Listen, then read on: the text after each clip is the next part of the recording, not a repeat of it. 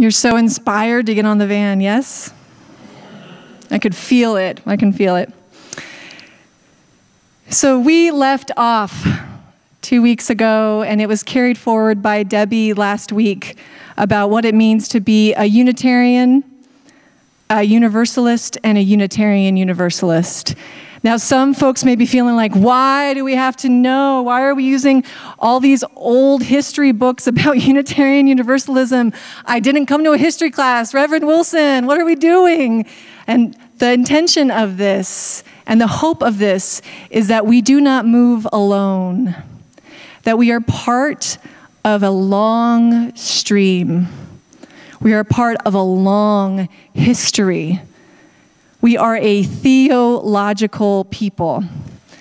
And when I said that a couple of weeks ago, I wanted us to reclaim that word, that we can say yes to be Unitarian Universalist, as Debbie said, doesn't mean I don't believe in anything or I can believe in anything. It actually means something really important. And it comes from a lineage of people who took risks to believe something radical. And they left off a lot of work for us to do.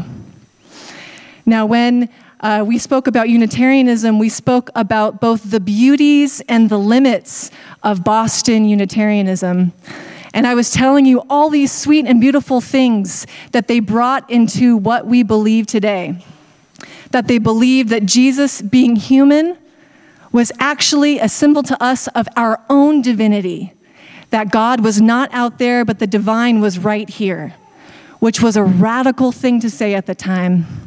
And not only that, but they said the Bible is not the only scripture that shows what God reveals on the earth.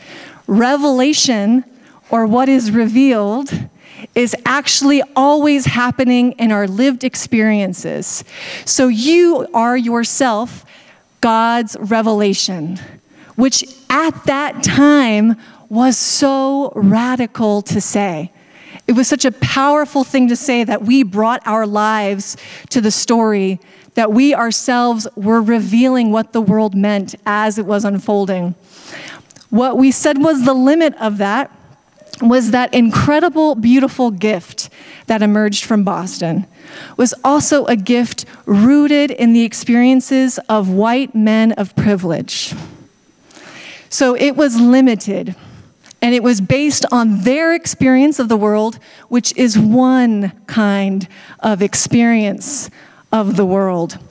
And unfortunately, the work they left off for us is a whole lot of individualism. Do you hear it in that?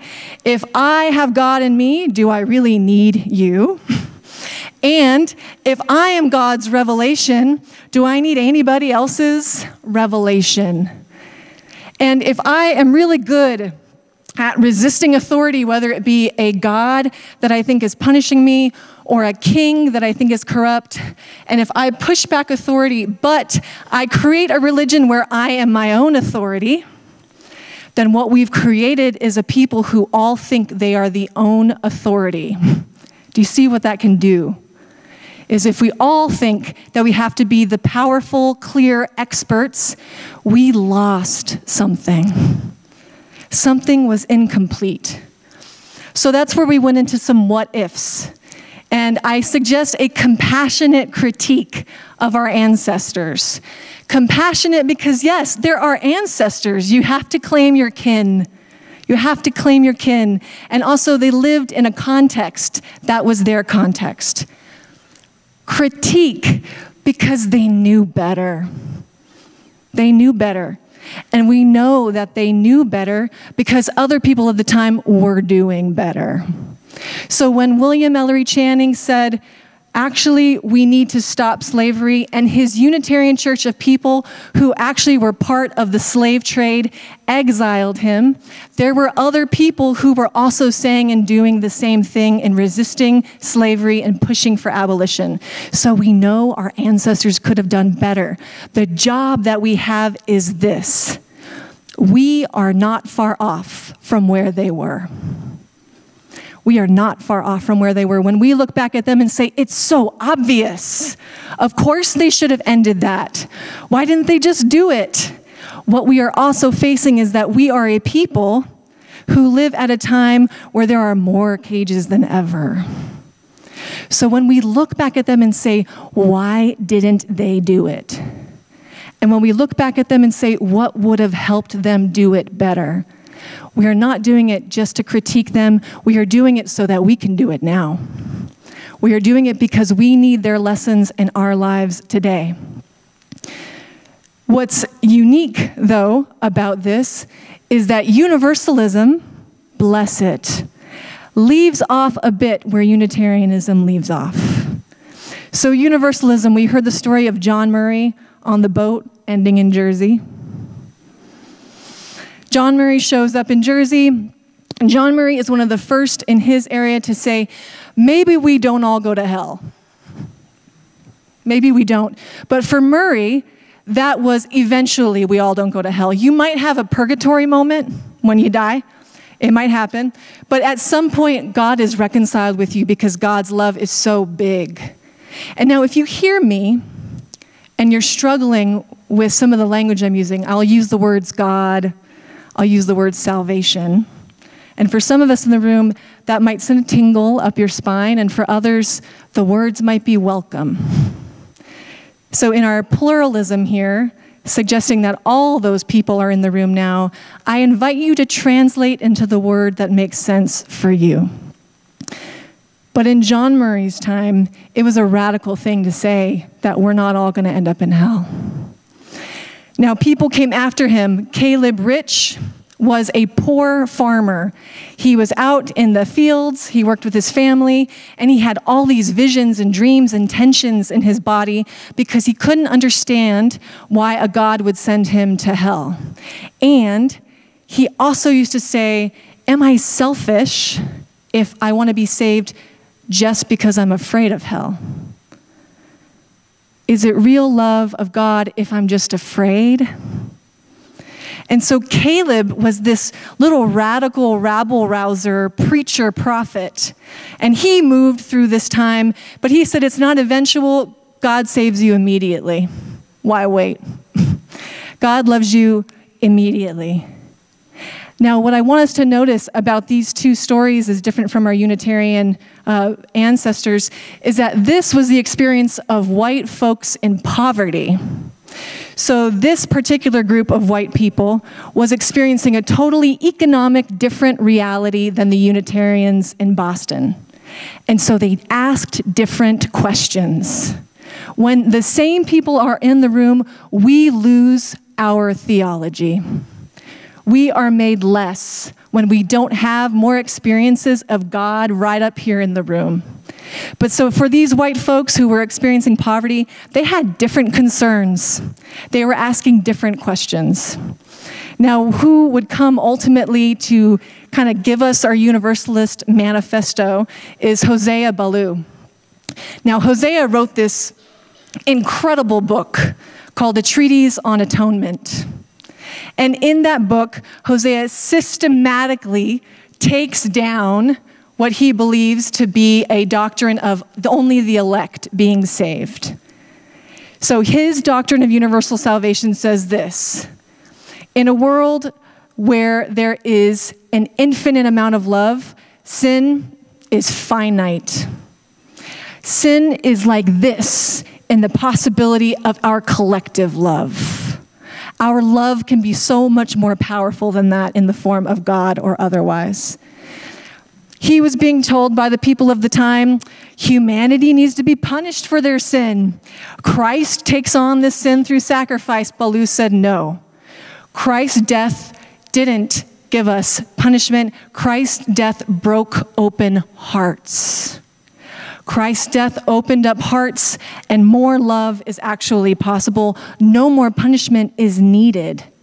It's not what we need. We are already reconciled with a love that is so big and so infinite. Anything else is small and insignificant. So there's a contemporary theologian, Nancy Ladd, who writes in this book, The Good News. She describes that that's an incomplete, sometimes, understanding of the divine. It wasn't that humans are so good and so pure that they should be saved. It's that the possibility of love is so great that there's nothing you could do that would be so bad to make you fall outside of it. That you could be ultimately embraced by it.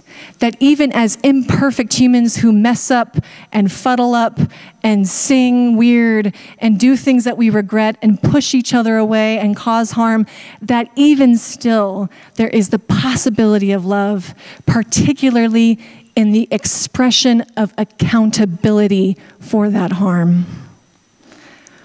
So what does that mean for us as a community of faith? Well, for them, it meant that salvation, if you're not worried about where you go when you die for them, then it means you don't need to be worried about that. You only need to be worried about right here. If there's not somewhere we need to be worried about getting it right so that we don't burn for ages and ages, then our energy is freed. And in fact, our energy is required to be in the present, to be in the here and now, to honor and care for each other, to build the kingdom here, because there's no other place to do it. There's no other place to go. That's a lot of theology. That's a lot of theology, but it could mean some really important things to us now in very specific ways. If you are a person of faith who believes that what is the most sacred thing is right here and now, and that what is right here and now is holy, and that is what is right here and right now is the ongoing revelation of all the beauty of our planet. If you believe that, you will act in a very different way. And if you believe that what is here and now matters, then what we have to do is focus on what is in front of us. I want to say this theology means something very specific to us as we celebrate this incredible possibility. That I remember when we first walked with the PMT through that gorgeous building. I was just like, oh my God, touched all the flowers when I was there. I was just touching them.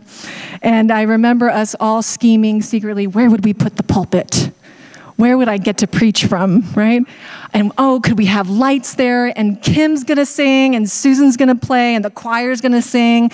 My God, the parties we're gonna have, the people who will come just flooding in through the doors. The moment that we open up our shop, we were so excited because we could see the vision we were longing for. And I'm right there. What I want to encourage us is that as each of us holds, that there's a certain salvation in that building. That we will carry ourselves as we are now, right into that building. We will carry ourselves, the harms we have not tended, the love that we have withheld, the ways we have felt stuck and not unstuck ourselves, the grief we have not shared, the commitment we have not made. We will carry all of it right into our salvation. So there is a holy job to be done among us in these coming months, to be a people who know that salvation is right here and right now. And to ask ourselves as we continue, if I were to act like we were already in that gorgeous building, would I act any differently here?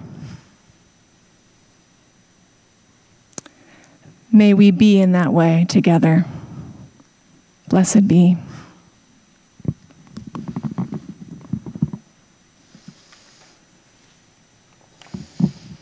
We have one more fun song for you. Your words are printed. And we invite you into the blessed imperfect. And I encourage you to stand as you feel willing and able. and to be guided by our incredible musicians as we sing this song, What the World Needs Now, and maybe risk even letting yourself be heard by the people around you, as if you're already in that gorgeous building. Let's sing together.